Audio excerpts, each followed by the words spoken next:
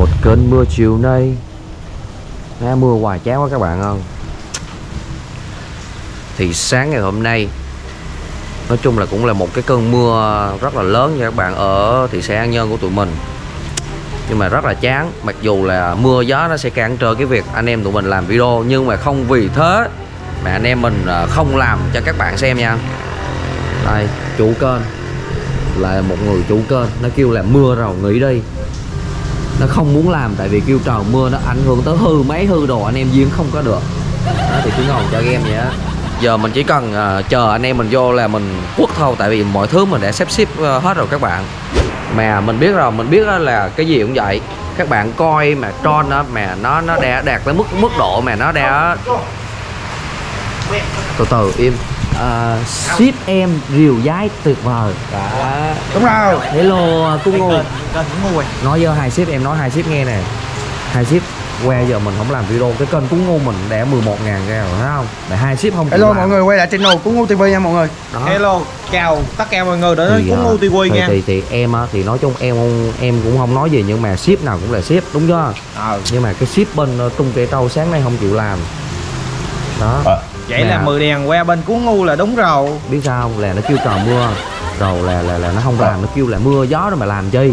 Nhưng mà không vì tớ kênh Cú Ngu mình nản được. Đúng rồi. Phải có công an việc làm cho anh em chứ đâu phải ngồi đây đó mà chơi game em ngồi đây hồi được. sáng giờ em nói kêu là thôi mưa gió mình cũng phải làm cho khán giả để người ta thương, người ta ủng hộ. Mưa gió phải lên đây thiệt biết thôi hai ship cứ ngồi đây, em nói đây một chút. Ship giái ngồi bên kia, ship giái. Tình trạng dữ vậy. Thì ngầu đâu không được, kéo cái đỏ. Nên mà ngầu. Leo mày luôn á. Đây nè, bây giờ em hỏi hai ship nè, sáng giờ cái thứ nhất là không chịu làm video này, cái thứ hai nữa con bé nó nhờ đi ra chợ mua cái gì đó, nó về nhà nó nấu cơm trưa mà không chịu đi, kêu mưa gió đỡ hết trận game rồi mua, mà nãy giờ nó quýnh 4 trận rồi nó không chịu mua cho con nhỏ. Chồng con tỏi quá. Nhưng mà vì cái đó nên em có một giờ mua đi hỏi gì. Em có một cái ý tưởng em cống hiến cho hai ship để tròn tụi bé đang kênh Cú Ngu mình. Hay hai ship thấy làm sao, được không? Được. Thì đỡ em nói sơ thôi nha. A few moments later. Hai ship hiểu chưa? Nhưng mà quan trọng là hai ship phải có tiền. Tao làm cái tiền mày. Tao có máy sợi. Gì mày cắt tiền đi ra đường, cắt tiền đi đi. Đúng không? Giờ em nói hai ship nghe này, thằng Trung Bem á phải có tiền thì nó mới dính đòn nặng được. Hai ship công nhận không? Anh em mình làm việc lâu bao nhiêu năm mất rồi. Không? Sao mất?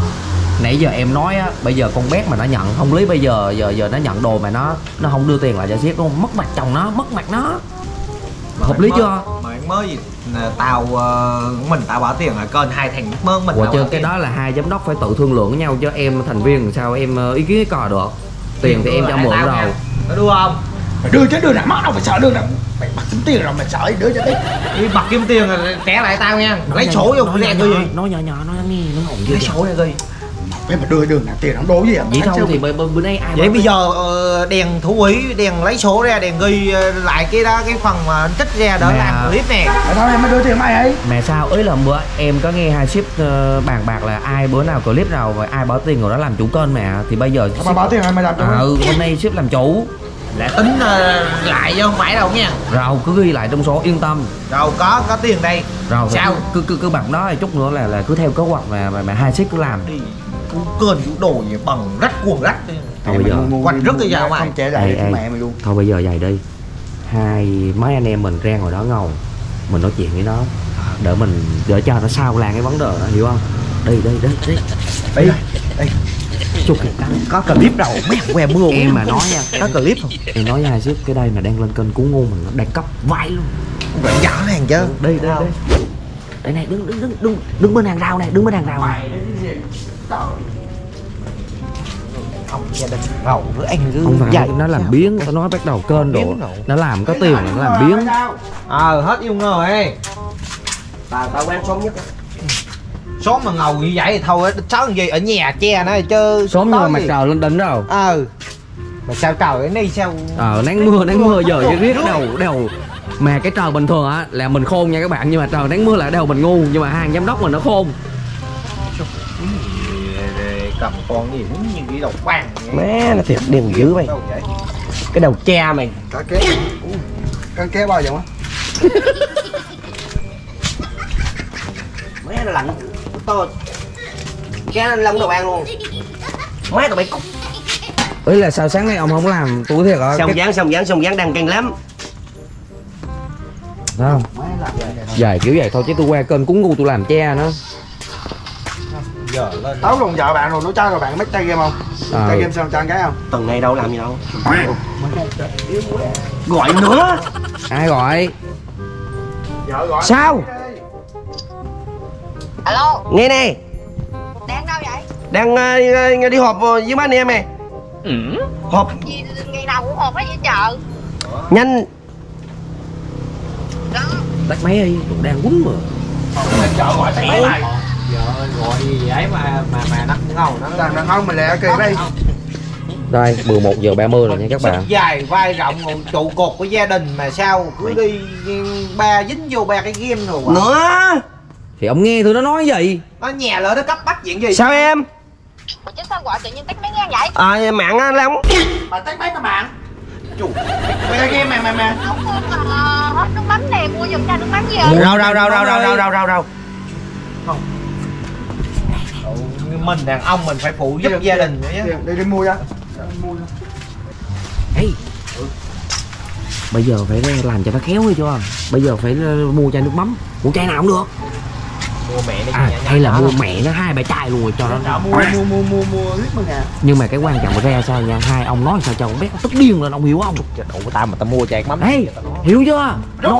Nói sao mà cho nó tức điên lên vậy á? Má kìa, bắt mình đứng chờ ngoài mưa gió các bạn. Ướt hết rồi. Giờ này ấy. Kìa. Ê, Mày đứng đâu đây vậy? đứng chờ mấy ông này. Tôi đứng chờ mấy ông này. Ê, Đi chị lên chở lên. có tiền không? Mẹ mày có tiền giờ đi mua đồ, đi mua bồ gì lập câm. Cho mượn cái đi. Mày ở nhà. Nè, tôi chở được một người xe chỉ chở được một người thôi. Ai có tiền tôi chở. Ông Vậy mày thằng nhà đấy có tiền rồi, sao không phỉ rồi? Giải quyết được 10.000 được không? chai nước mắm gì 10.000 nọ. Ủa cho nó chở đi, chai nước mắm, mua chai nước mắm không mà chở từ lên đi chút rồi lấy 10.000 mà. Tiền xanh ở trên tiền. Tiền xanh gì mày đi đó đây chưa ông tới. lấy cái trên, sau này ông có tiền. Ông có cho tôi không? Dạ, đi mượn tiền. Quần lại Để cho tôi đi. Mẹ tiền này Ông cho tôi đi. Nhanh lập công. Đồ ông có tiền là ông vinh dự lắm nha. Cỡ. Đồ nhanh bé nó xuống. Đồ. Lỡ đâu bé nó thương ông sao không? Thằng kia nó biểu mày tới đây mày đứng mày chờ tao hay sao vậy? Đồ em mới canh mà. Trong điểm lập công đủ. Ở nhà ơi, mày có tiền mày đâu? Mưa gió mà ông đi đâu? Mày có tiền mà giờ mày đâu? Mày đi ra đó mày cũng mua chai quá. Tao cũng đi theo luôn. Ê, lỡ đâu? Em nói bình tĩnh này. Ai mà mua á là lỡ đâu không biết nó thương sao? Đúng không? Trong cái chai tiền quen mày chờ nó bỏ mà. Đúng rồi. Quê có tập khó nào không? Đồ, nhanh đi. Ai bé khó mà. Tao lấy dòng nước mày đi không xanh như vậy. Kìa, tập khó kìa. Đâu? Ông Tư có tiền không rồi chạy cho mua.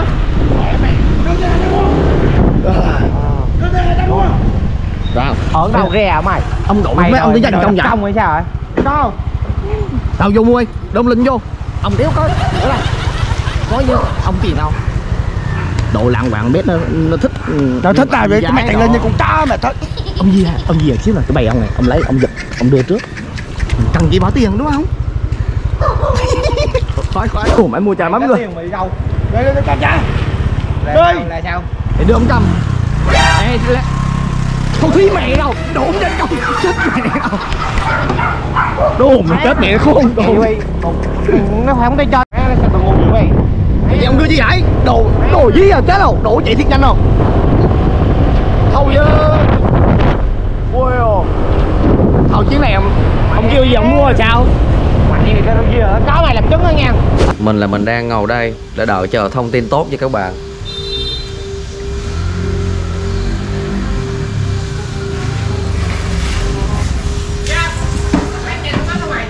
Nước mắm tao đưa đâu? Nhỏ cái miệng. Ê.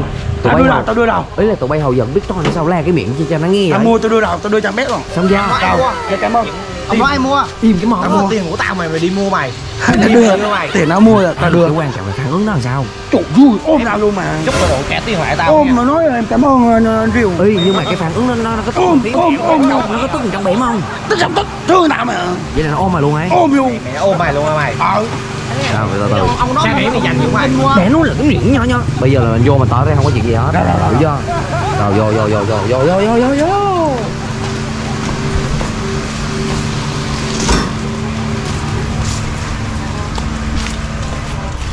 Chưa?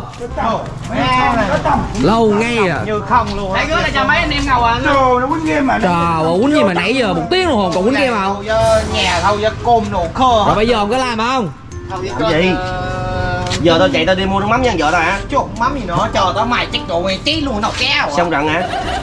Không, thiệt không. Chuyện nhà tao bây giờ mẹ tao thiệt hả? Ủa thì chuyện nhà ông nha. Ông con ngừ ông gia đình mà ông nó gọi ông một lần thì ông lo ông đi chứ sao đỡ nó nhà nó chờ ông lỡ trận cho ai muốn. Mà từ khi nào mà sao ông mơ game dữ không?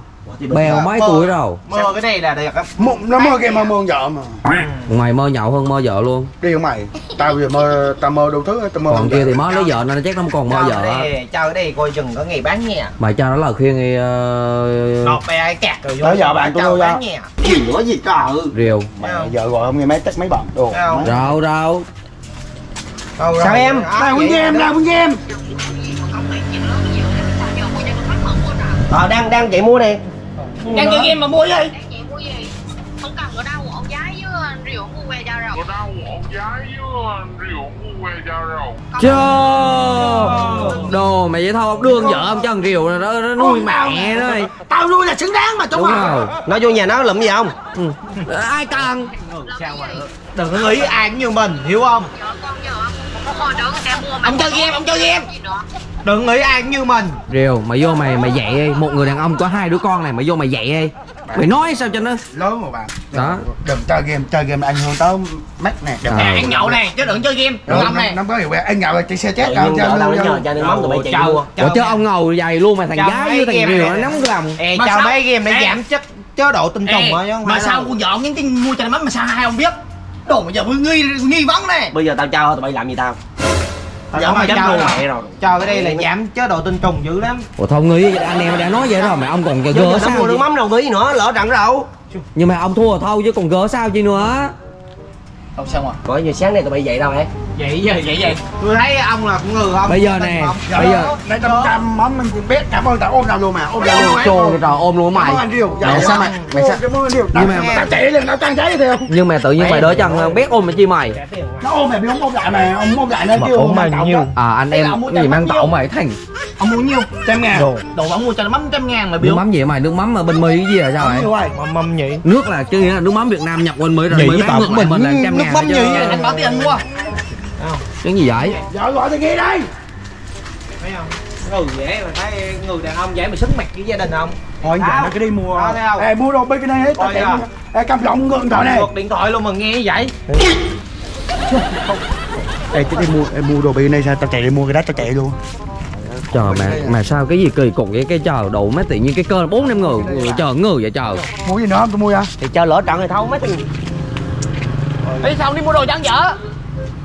Mua gì nữa? Mắc chơi game mẹ không? Thôi dày. Đồ mé đồ hết đường nói luôn. Dày về đã úp máng mẹ rồi với trâu bờ gì nữa. Trâu nấu rồi mà. Đồ này mới lấy vợ biết úp mé.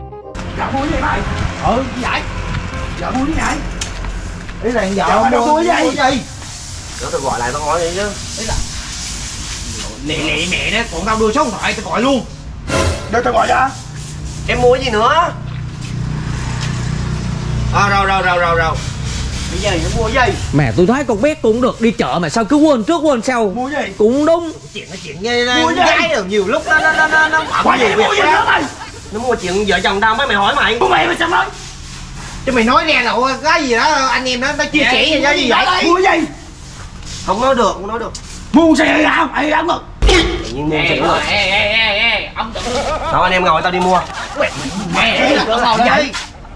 Mày nói ra mua cái gì để tụi tao biết tìm cách giải quyết. Đúng thôi má, cái gì giải quyết mà ngầu xuống mẹ đây. Đấy là sao mua cái gì đó từ từ. Ê, Sao?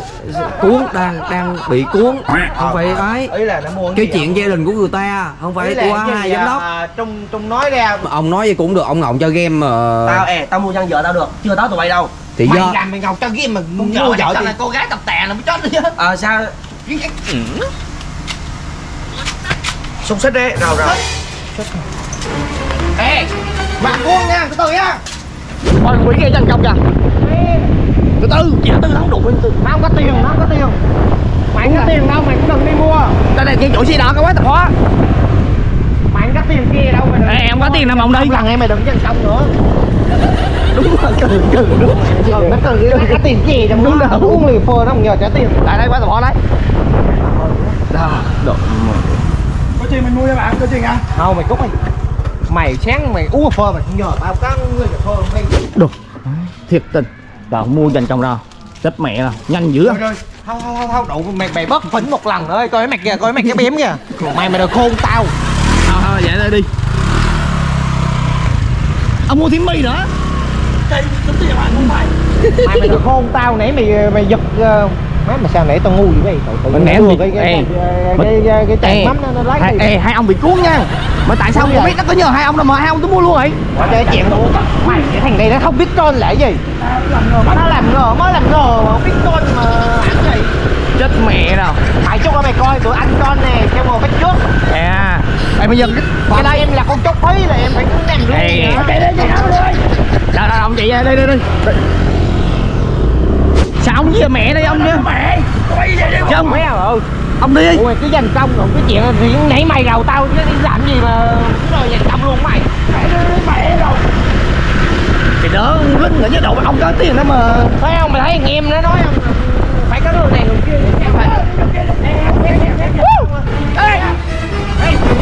Cùng cha hay mà hơn quét giặt em ở đây. Anh mua xúc xích cho em nè.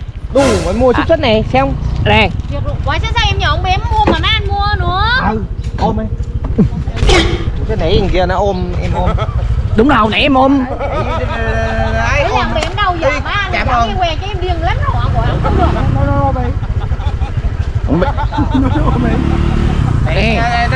Bây giờ em cần mua gì nữa không? Nói luôn lần rồi. Bây giờ tầng mấy anh dẫn em quen cho em nè. Tách khúc này. Đây là tách rồi. Ra. Ôm. Cái nãy mua chai mắm em ôm nó không à? Mày bốm như mẹ tao rồi nó ôm chứ. Ê bây giờ em còn mua gì nữa không? Có mua tìm ông bé em dẫn em tìm bé này. Dẫn đi tìm kìa. Đụng. Sao nó không ôm cái mày? Ôm cái rồi nó cảm ơn rồi chứ. Đi này ông chạy tao hỏi ông kêu thử ôm chưa? Hả? Đó biểu ơi.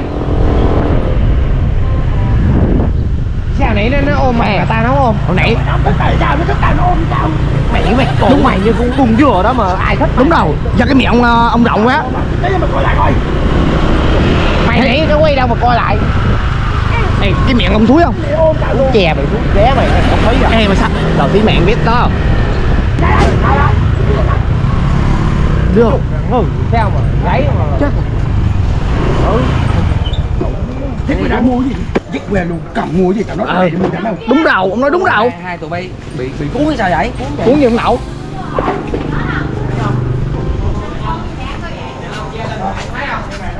Nói lại cho Trung ông tặng em. Em. Chơi gì vậy? Ai biết? Đâu, đừng muốn nó em. Nói vậy thôi. anh nói với bác nghe nè, có nghĩa là mình là đàn ông trong gia đình có gì đó mình bảo ban về nhà em làm về là sống mày. Đúng rồi. Nó là nó cho game như vậy thì anh nghĩ là em nên về em giáo dục mày. Tại sao gọi tắt máy cho game đúng không? Bỏ lại vừa. Có chơi game. Nói anh mua nước mắm anh không mua. Không em. Phe về chị tử thiệt. Em kêu anh mua xúc xích thì em anh cũng không mua. Nó cho game mà vợ con nó Là sai sao vậy thì mà. vô uống tao vậy? Phe về chị tử đúng. Không em. Từ từ bình tĩnh. Ê không. Phụ nữ mà em. Không. Bét đánh Trong nó nuôi rồi về anh nuôi ra. Ê. Không được có gì không nữa. Thấy không? Có tao cái gì? Vâng. Sao em kêu anh mua xúc xích anh không mua? Đúng rồi. Anh chuẩn bị đi mua mà. Có gì? Mua gì nữa anh riêu anh mua nước mắm cho em, anh giái mua xúc xích cho em rồi Mày bị điên sao vậy tự nhiên? Ê ông kêu ông giá với ông rìu mua chứ. Em mua gì nữa? Giờ em mua cái gì nữa? Chơi cái gì vậy bay? Sao ông? Ê. Anh em mình anh em tốt quá muốn luôn cái bàn giống cái bàn. Ủa sao được? Ê tầm bậy nha, vợ của bạn nha. Chết mẹ. Thầy vợ bạn với gái cơ quan nha. Đồ sao ông ôm được sao ông ôm lại tôi được không? Đừng. Nếu mà chồng nhà em nên bái, đừng có vậy chi. Trời. Không nói Mày nói sao mà tốt cái chồng nhà em vậy chứ nhà Mẹ thôi đối cho vợ chồng nó nói chuyện sao tụi bay. Ngày xưa chưa quen, máu quen chưa cứng á, anh gì mua giờ sao kêu đi mua mua. Bây giờ em ăn gì? Em ăn gì? Ông chơi game. Bây giờ em muốn ăn gì em nói thôi. Em muốn ăn gì nữa không? Anh có đèn bánh tráng trộn. Ê. Đụng. Sao vậy? Sao vậy? Coi hai thằng cùng cũng mẹ đâu, lệch mẹ đâu. Ở đâu vậy? Cái cậu ở đâu ngon? Ê, từ từ, đợi tôi với. Ê, đó là các bạn, hai anh em đang cuốn các bạn ơi. Ê, ê, ê, từ từ, đồ, từ từ chứ làm gì đi nhanh như vậy?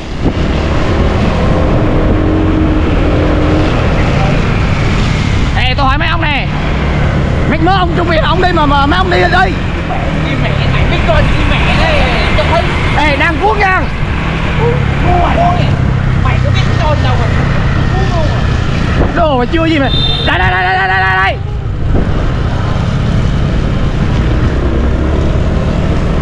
Các bạn ơi, tham nậu sai kịch bản các bạn. Đồ giờ cuốn không? Quay đây. Quay đây. Được. Đây. Xuống từ đây các bác nó trộn đây. Chỗ nào ngon nha. Chỗ nào mày trộn ngon. Ê, có biết chỗ mua không? Có biết chỗ mua không? Không mà sao chạy đi. Đây. Đây. Cái vụ như nè. Thấy chưa? Ghi vô. Đây. Chạy ủi đấy. Tôi nghi là đó. Thấy không? Không độ rồi. Vậy ai làm chủ cân? Ê bà chú. Bánh tráng trộn. Ê bà bán đá không? Ăn gì đồ chung nói ăn gì? Bà bán nói kèm cái này đâu? Kêu ăn gì? Rồi không bán bánh đá ơi. Rồi lấy ra đứa bà đi. Đi mà đợi tôi dắt xe qua từ từ nhá nhẹ. Ê bà có bán bánh đá không? Sao bà hỏi khách cái lạ bà bán mày Mẹ tôi nghĩ mẹ là đẹp gái tôi quen mua bánh đá không? một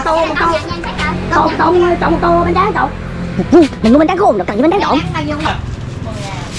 Để lấy nữa bà. 5.000. Ông bị khùng mà. Sao? Lái cợn bình được gì đâu mà đâu gì ông kêu kỳ không? Trộn mấy trộn cho nó ngon. Trộn mấy. Cái nào ngon cái nào người ta. Cái nào mà mấy đứa con gái đi hết anh hả? Đây con gái thích hay không à? Bà ở trên tôi trộn gì? Tôi lấy bịch đây tôi rất luôn nha. Đâu đi. Đi. Chứ đưa tiền đi chứ. Tao quá. Tao quá. Còn 11.000 lấy 11 Tao 1.000 lấy thì bơ. Mày nó lấy xe đạp tao mày quá. Ê. Rồi đi. Lấy xe đạp. Ra. Đưa dòng rượu cầm vậy đi. Cầm trên đây á. Đưa cho ai? Ông chạy đi, ông chạy.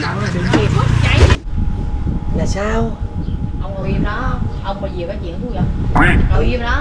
Anh chơi game bình thường mà sao thì mày quên? Chơi game một bình thường. Đúng rồi, ông chơi game nó Sao nhờ. anh chơi? Quên vợ quên con. Nó nhờ mua nước mắm rồi nó nấu ăn mà vậy tụi nó không nấu rồi gì ông có trừ nó không? Đúng không? Sao dám tao chạy đi mua mà tụi nó mua giùm rồi mà. Nghĩ sao 11 rưỡi rồi. Mẹ ông chơi game rồi chừng nào ăn cơm? Nhưng mà sao nó mua được? Là sao? Sao nó biết mà nó mua? Thì ông nói điện thoại đó, ông nói điện thoại. Nghĩa là người ta có sự quan tâm, tức là người ta chỉ cần nghi thôi người ta đi liền. Còn ông á là nói ông vô tâm, nghi mà không đi. Rồi rốt cuộc nấu cơm xong trưa mà quay đây. Khỏi ăn cơm luôn, cho anh cơm tiệm. Vậy chứ gì đâu. Đúng rồi, ông không mua nước mắm là sẽ ăn cơm tiệm. Ngồi im đó. Cái gì là giới thiệu tôi ngồi đây chi? Ông bây giờ có chuyện tôi liền ạ. Cái dép vô trong cái đầu liền. Đi thử đi. Tự nhiên Trâu nhắn game bị ăn đòn vậy trời. Nhưng mà bình thường em nấu cơm ở nhà nước mắm hết sao em tự đi mua á? Thì có chuyện vậy mới nhờ chồng chứ có chồng Đúng làm rồi, gì. Đúng rồi, hợp lý cho đang nấu cơm sao đi cháy hết ké hết thịt sao? Thích nhờ chồng anh hiểu không? Lần sau nó nhờ mua nước mắm, mua bột niêm bột ngọt là phải đi mua liền. Gì vậy trời? Hai ông đang cuốn nha. Đồ dài chết rồi. Chịu luôn á. Em thích là được. Em chưa thích là được. Mà sao hai anh được cao mua bóng bật vậy? 70.000 bịch. Trời mấy cái 20.000 nói cho cô. Mày Cái biết cái gì mày đâu. Nó ghi 20. À, một 20.000 Sao nó cuốn vậy? Sau nó là 20 cái bịch. Đây. Sao vậy? Ý là nó lệch. Đừng có ăn cho cái lẻ mày. Ông thấy chưa? Đừng có bị cuốn. Ông thấy không?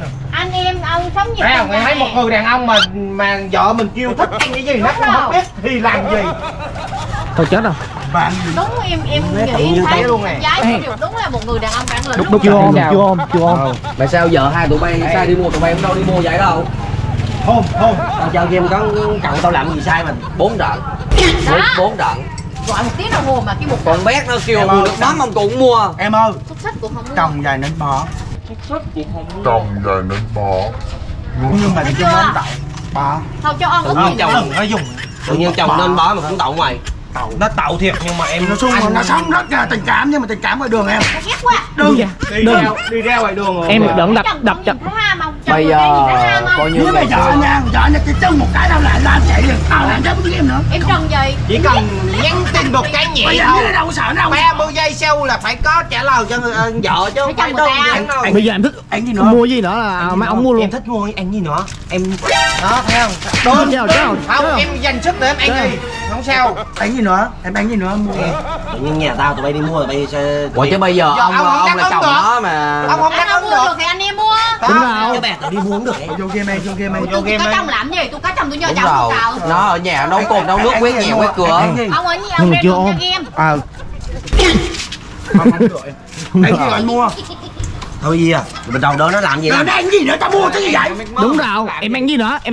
Em thích trang sức hay vàng bạc Ê, cái ăn gì nữa? gì mua được hết á. Chốt ê, ngu mày. Ê. Không được á. Em thích dây chuyền bạc sao không mua cho em? Đó. Em thích dây chuyền bạc không nói hồi giờ sao mua không mua cho em? Em chờ cả năm này đưa Em nói một năm nay rồi. Hôm nào? Em kêu là bây giờ nó siêu 1 năm nay rồi mà không mua cho em. Quyền có tiền. Về quán tao là tiền. Cái gì vậy trời? Đi lên Chồng con. Thôi em. Ra là ham chồng mình vậy á. Ông biết vụ gì? Sai em khoảng nhiều 20 cent á. Chạy về quán. Chạy phô tao lắp đi. Lấy tiền Đồ mà anh em mình đã cuốn không? Ê! Dừng lại ơi! Đây!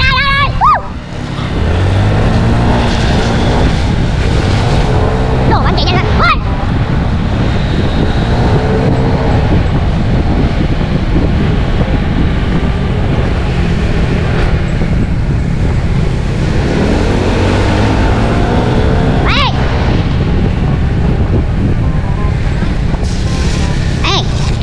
Hai ông đang bị cuốn nha.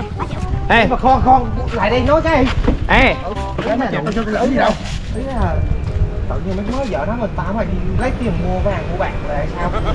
Đúng như Ê, bây giờ là mình cho mạnh tay luôn, hiểu không? Ê mà sao mấy ông đang cuốn á? Chứ mấy mới gì đi mua bạc.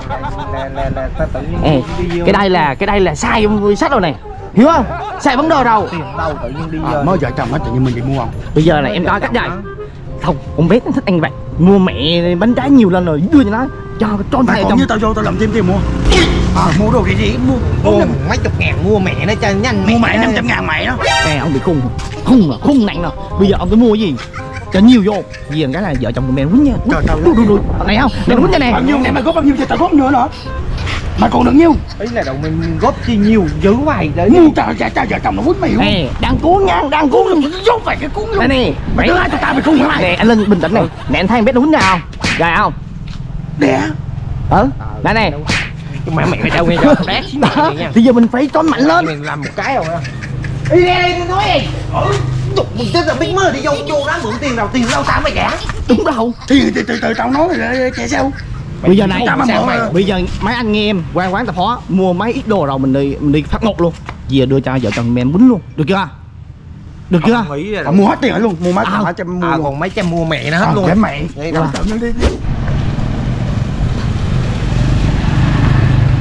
Ê, hỏi này. 700.000 luôn. Ở sao này thấy có mấy chục giờ mấy trăm ngàn. Mẹ nổi nha. Tin nữa nha. Bà hút nữa nha. Tin bà hít bà khô nữa này. Mày làm hết luôn. Chờ tôi với. Đồ mà rồi các bạn. Mấy anh em mình đã bị cuốn các bạn. Không hiểu sao tiền bạc đâu ra mua cái đống đồ biết. Thường ngày có tiền mà sao giờ lòi ra tiền dữ biết. Thôi chứ đang vội á.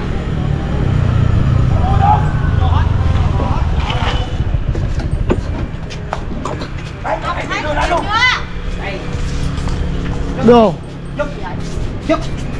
Đậu mua gì? Má mua 100.000 tiền bánh nữa. Ê, nhưng mà anh em bình tĩnh chưa? Sao cái gì vậy?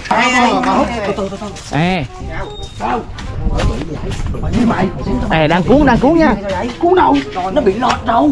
Sao tụi bay làm gì vậy? Sao lọt? Cũng giờ nó vô nó quất gì chứ sao lọt? Bây giờ chồng nó cỡ mẹ nó mất mơ, tụi bay làm gì vậy? Nhưng mà khôn đâu, tụi tao có mua vàng. Mua ở đâu mua vàng? Tụi tao mua đồ ăn vặt đã rỉ không vàng. Nhưng mà quan trọng là hồi giờ tụi bay đã mua cho vợ tụi bay ăn chứ, mà giờ mấy mơ mày mua cho không biết như vậy. Đủ tiền đâu? Tiền nó hết đâu? Tiền đó mày mua dữ vậy? Cái này Sao á? Thấy người ta Vô đó. Nhưng mà tiền của ai đâu? hết rầu. Nhưng mà tiền đâu nè mày có vậy? Để tao vô quán nó mua. Để tao vô quán cà phê tao làm thêm 200. Tiền dao gà đúng không? Dỗ quýnh nè. Ủa sao mày lấy tiền quán cà phê vậy? Cua ta mày hả? Quán nhà mà, nhưng mà có nghĩa là bây giờ vui không? Bây giờ phải vui không? Vui không? Mày vợ chồng nó bắt mơ tụi bay mới cứ nhiệt tình gì vậy? Mày vui nó cuốn nhau được đâu. Đè. Thôi giờ cọ tính sao? Đi. Vui chưa? Em chú không muốn bà hết kìa. Nhưng mà ông thấy bạn không? Nhưng mà sao? Sao một bề bánh như vậy sao? Thì anh trai em mời em cảm ơn hai anh nha. Thôi em dịch trước á, đi à. Ông về để có chuyện tôi đây. Chết đục. Đây. 400.000 rồi. Đục mét lấy lại. Ê. Gì luôn á? Nhưng mà sao tao bị quýnh chứ? Quýnh là tại vì cũng nhờ anh không làm cho game, anh mời game. Ấy này anh ơi coi chim xe coi thử. Ấy này coi chim xe thử. Ê, là sao mày mua cho đâu rồi giờ mày lấy lại vậy? Ê. Là sao? Có tiêu anh làm clip bên kia nữa hả? Rồi cái tiền đưa cho. Đúng Là mua làm clip mà. Là sao? Đi dạ. Lại bánh trắng rồi kìa, bị bánh trắng. Cha luôn, cha lên cha. Ông có họ đem không có cho game nữa, sáng không có uống cà phê gì nữa hết á. Đi dạ. Rồi sao? Cho game không à? Ê, là sao? Hả? Trong màn kịch bản sao vậy? Đâu á, mày coi vậy được không? Rồi giờ đánh kênh ai? Có nhà cũng được. Wow, Trời, hàng quý không lói ông ơi. không nói vậy, đồ mấy cái màn tròn gì lạ cơ vậy? Trời sáng bàn sao? Tao nói nó cái kịch bản á là tao với con bé với mày là một phe đỡ tròn pe tụi nó.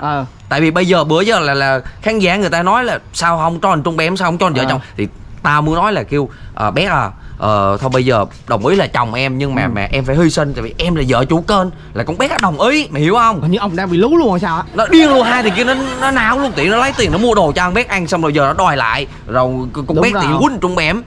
Tiền của ông rồi, ông lấy lại đúng rồi chứ. Sao? Là sao anh? Hả? Gì? Là sao? Tôi nãy giờ tôi cũng không hiểu ông làm gì luôn á. Là vậy, đỡ anh cờ cho em nghe là cái ý tưởng của anh nè. Anh định á là anh với con bé bàn á là vô đây để cho hai thằng kia là nó bỏ tiền rồi nó mua đồ cho con bé, rồi để cho con bé nó tức nó vô quýnh trung bém. Tại vì chơi game mà không đi mua đồ khi nó cần. Rồi xong rồi là tao điện cho con Thủy, con Thủy Linh với lại là con Thắng vô là đỡ cho là nó thấy chồng nó đi mua đồ cho con bé là ghen lên, là hầu giờ là tụi nó đi ăn đi nhậu đi chơi không, đâu có mua đồ về cho vợ đâu, là tức nó là quýnh lùm luôn, là siêu kịch bản luôn, hiểu không? Là lúc thành công chưa? Chưa, tao đã kịp gọi đâu. Là sao vậy chứ anh bàn em gì mà tự nhiên giờ tầm lum. Anh còn không biết nữa, tự nhiên em thấy không, tự nhiên anh em mình là vô là em quýnh trung bém là đúng rồi đúng không? Rồi mua nước mắm là đúng không? Nhưng mà tự nhiên sao tự nhiên em bị cuốn sao quýnh bỉm dữ ta? Nãy giờ ông quýnh hơi đau á. Quýnh gì mà lên bờ xuống đụng vậy? Ông xách lỗ tai vậy này, Anh là anh định điện cho hai con vợ của hai thằng kia lên là thấy mua đồ cho em ăn, em hiểu không? Là tức lòng lộn ghen luôn lộn lên là quýnh nhào vô. Sao không gọi? Có kịp gọi đâu, tự nhiên nó cứ chạy đi mất tích hết mà. Bây giờ hỏi này, nãy em xách lỗ tai ông trung bém đeo đâu không? Nó dày mà đâu không? Đâu không? Mẹ mày Chia rồi, chữ trong một trận rồi. Mà sao tự nhiên em cuốn nàng quýnh ông chi ta? cái tem này thôi được rồi, bánh biết được rồi hả? Chó.